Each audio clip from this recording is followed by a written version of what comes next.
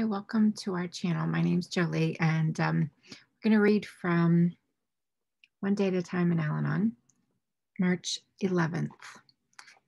I noticed it wasn't up, so I'm going to read it. I need it, and I'm grateful that you're here with me. So let's see what we have. March 11th is on page 71, and here we go. During the days of the active alcoholism, every problem loomed so large that I was overwhelmed by it. So it was the most important thing in the world. It was the final calamity. Hysteria was in charge. I must have known there was a world outside all this, a sane, comfortable way of living. But this was way beyond me while I was wrestling with my daily shocks and despairs. Now that I have found Al-Anon, I look at my problems with a better sense of proportion and balance. I see problems worse than mine, which my friends in Al-Anon handle with poise and grace. They have courage. Thus, my difficulties are scaled down to normal size. I know I can do something about them. Today's reminder, now that I am in Al-Anon, I am no longer alone. I have learned to comfort and encourage others, and that gives me a fresh approach to my own difficulties. I can help others, and they can help me. And there's a quote from Ecclesiastes. It says, "Woe to him that is alone when he falleth, for he hath not another to help him up." So woe to him that is alone when he falleth, for he hath not another to help him up. So with Al-Anon and the groups and you and just the reading, I feel like I have my higher power with me. I'm able to find that peace. And little by little, having faith is a state of mind, and then trust in that is the action that I'm taking, that I see with others who encourage me, and I can encourage them just by showing up. So, when fear is prevalent, when we have active alcoholism in our life, it can, for me, it extended when that was the active alcoholism was not in my life. I still had that distorted thinking and fear and like a dismantled stability of confidence, and not sure, like, just feeling that loneliness because I felt like I was the only one who was suffering. When I realized coming into Al-Anon that other people have similar situations, similar stories, then I feel like we can share together and be together and then encourage and help each other. So, yeah, I think that that's for sure what's been helpful to me in my life. And also the reading reminded me to, live life on life's terms.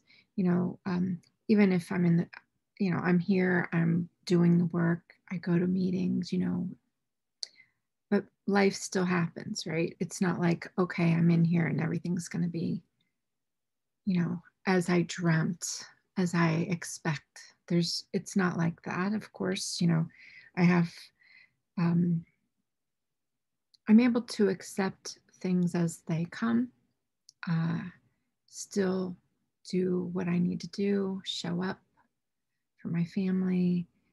I learned how to be a listener instead of a task doer or giver, or having resentments that fall into other relationships that aren't appropriate.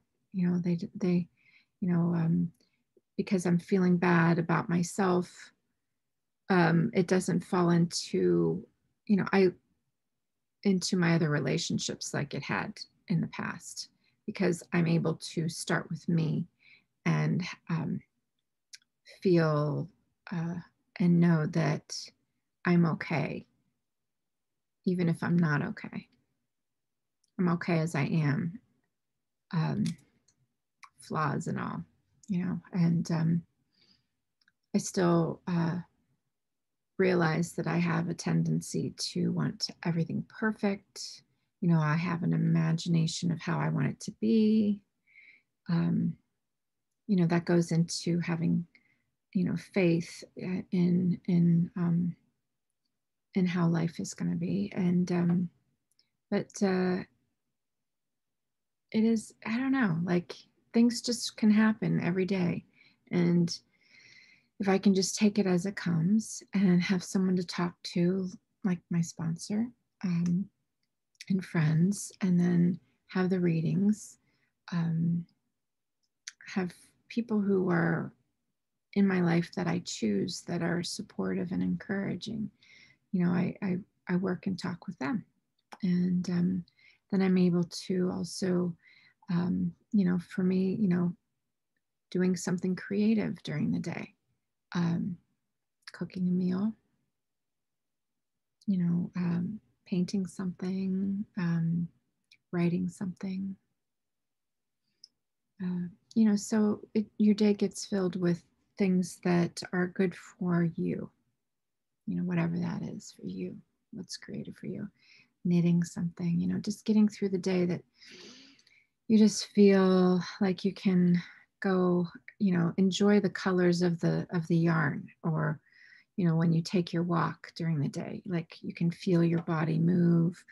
There's, maybe you're going to sweat a little bit, or you can like feel like your muscles working, or just anything you can find that you can connect your mind and your body, so that, you have that spiritual connection when that happens, when you actually do the action. Because without action, nothing really has meaning. Like we can just literally go insane thinking and imagining and going, like, so it's it can really defeat us. And so, like, oh, I don't know what kind of decisions to make. So, if you make small ones for the day, then you can build on that and say, well, you don't make ones for 10 years from now. Maybe you do if you're going to like put some money in an IRA or something, or, whatever you're going to do, that kind of thing, planning for your future. But you're just putting a little bit at a time. You don't put like the whole amount in. You put in like, what is it? You can put 7,000 or something in it per year. So maybe you put 1,000 or 100. Today you're going to save, $5 by not going to Starbucks today. And you're going to put that in like a box, and you're going to, at the end of the year, have something saved by just putting something away every day, even if it's a quarter. I have little ceramic banks, like they're shaped in different, like a bunny. I have a bunny and a unicorn, and like different banks, and they're small. Some are small, some are bigger. And yeah, I put like change in those. And then at the end of the year, or 2 years or 5 years, you just collect this change, and then you put it all in like a baggie or something. And then you can take it down to a place where you can just throw all the change into the spinner. And then, maybe come up with $50 or $100, you know. It's just from that little bit of saving here and there daily. So I know I'm going off topic, but I just wanted to come here and say the Serenity prayer with you today and say thank you. So, okay, here we go. Let's just ground in and take a nice deep breath in and out. God, grant us the serenity to accept the things we can't change, to have the courage to change the things we can, and the wisdom to know the difference. God's will be done. Keep coming back. It works if you work it, because you're worth it. I love you. And I'll see you soon.